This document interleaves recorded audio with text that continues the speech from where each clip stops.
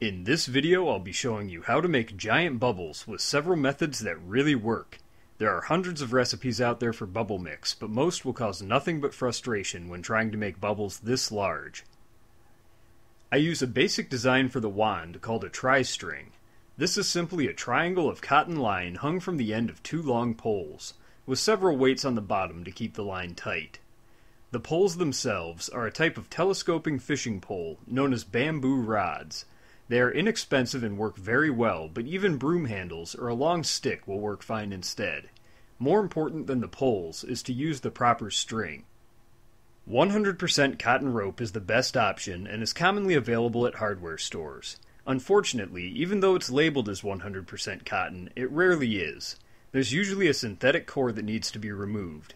It's a simple process that can be done just by grabbing the core and sliding the outside of the line down as far as you can. Eventually the line will bunch up and you won't be able to move it any further. To fix the bind, the excess buildup is forced further down toward the other end as shown, which will allow more of the core to be pulled out. Repeating these steps over and over will eventually allow the core to be removed entirely. The remaining cotton line, now hollow, is perfect for giant bubbles. The formula I use for these bubbles, though very simple, has one essential ingredient that will likely need to be ordered on the internet. This is J-Lube powder, a water-based lubricant that makes all the difference in the world in a bubble formula. It can be purchased at some farm supply stores, and I'll be sure to list an online source in the video description.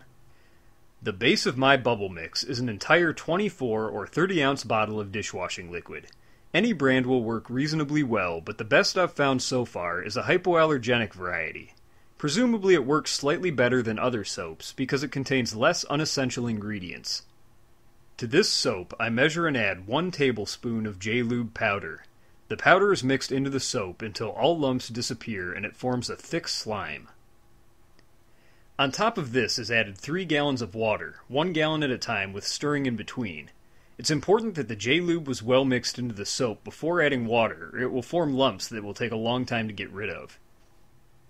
Once the water is added and well mixed, the bubble mix is ready for use. This simple 3-component formula is all it takes to make giant bubbles, though perhaps it can be improved with your own experimenting.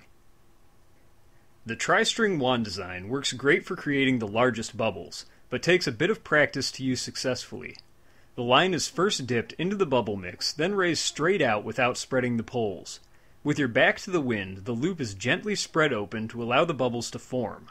To close off the bubbles so they can float away freely, the loop is slowly closed and pulled away. Not too fast or the bubble will pop. This part takes the most practice to master. A method for creating bubbles that requires less practice and will work even in very windy conditions is to tie a net within the tri-string. The bubbles made with a net will be smaller but easy for anyone to make, even on hot, dry days where evaporation can cause giant bubbles to pop. On the end of my poles, I've taped on a loop of string and a carabiner to allow me to switch between different kinds of loops quickly.